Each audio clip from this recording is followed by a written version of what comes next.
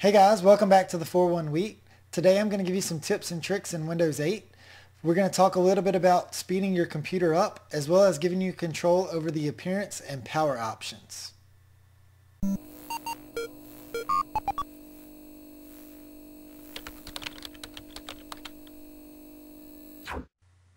Alright, so if you notice we're here on the start screen and what we want to do is get into the power options. If you notice right now, if I move the mouse over the bottom right corner, when this Charms menu comes up, I'm going to select Settings, and then we're going to click on Power.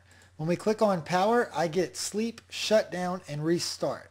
If you're on a laptop, you may want the Hibernate option. If you're on a desktop, that option isn't available to you, but on a laptop, I'm going to show you how to get there.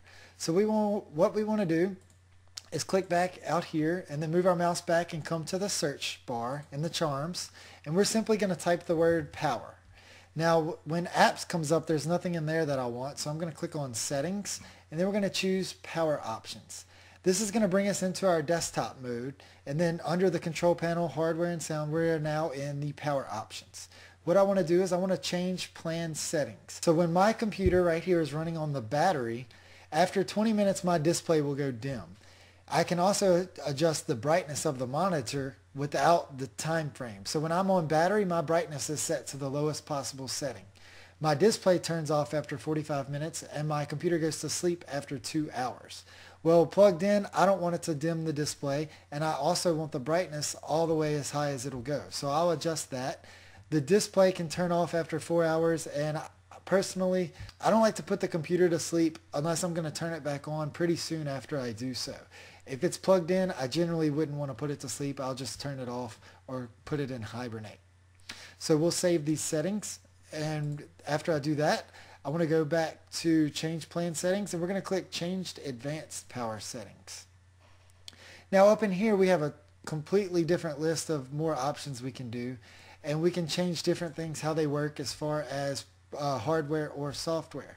So if you notice under Internet Explorer, I can choose the JavaScript time frequency to either go by maximum performance or power settings.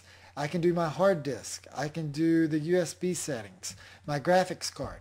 This particular laptop has 2 graphics cards, and I have it set to where when I'm running on the battery, it switches to the onboard card, and when I'm plugged in, it goes to the main auxiliary card, or a PC card for desktop purposes.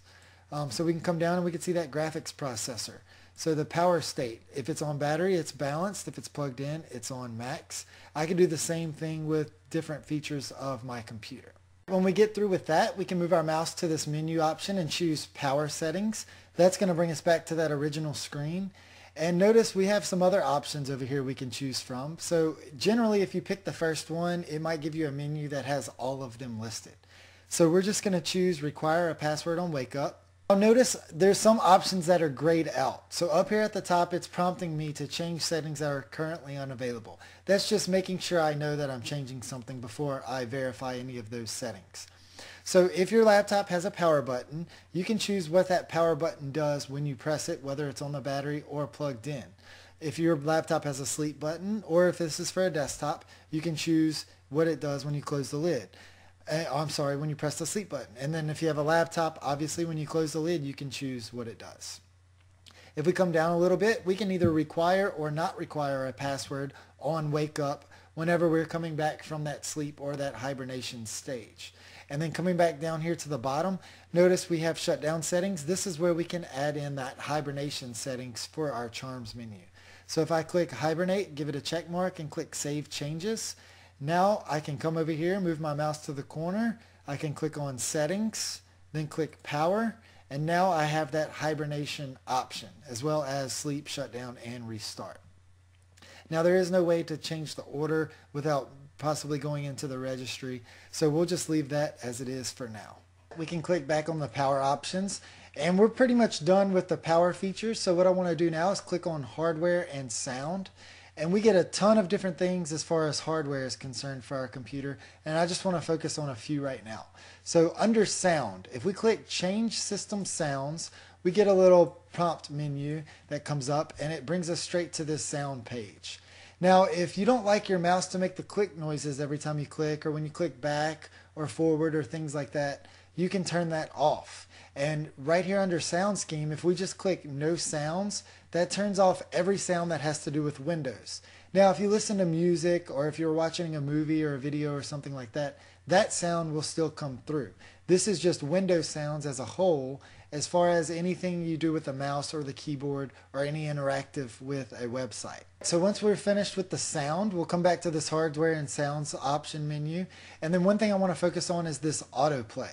So autoplay is what comes up anytime you plug in any CD, flash drive, any type of device, want to play a song or something like that, you can change the default playback device. For instance, when I insert a flash drive into my computer, it's going to automatically open the folder to view the files within the Windows Explorer of my desktop client.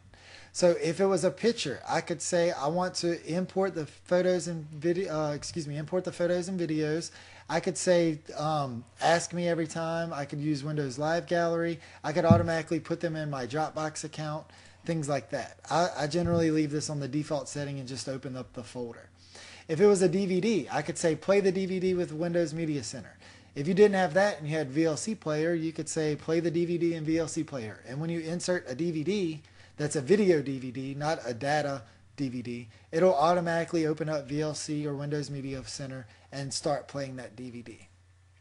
If you had a Blu-ray, it would do the same thing. We'll click on hardware and sound, and the last thing I want to focus on is the display. So there's two things we want to focus on with the display. That's screen resolution and text size. So under here we can change this text size. We can make it smaller or larger.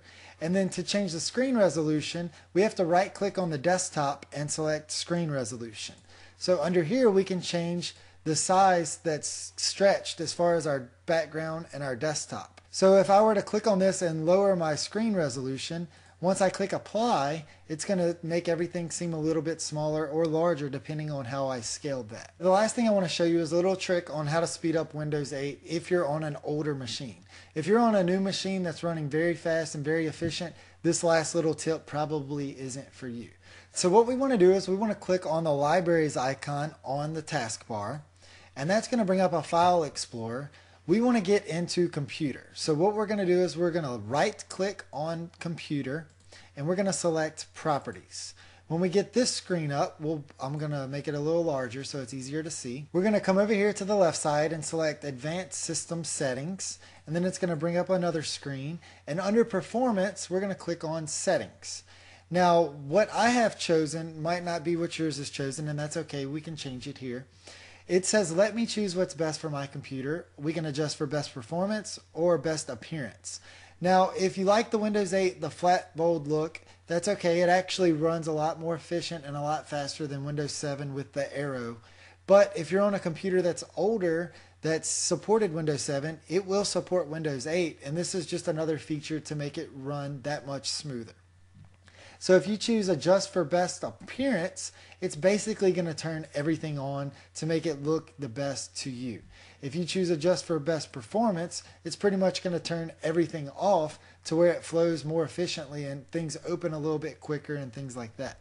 So there's just a bunch of lists of things that it actually turns on and off. I like to just let Windows choose what's best. It's only two things that it changes, and that's perfectly okay. Alright, so that's a few tips and tricks in Windows 8 to make it look a little bit better, make it speed up a little bit faster if you're having an issue with that. If you have any questions, please let me know. If not, thanks for watching. Have a nice day.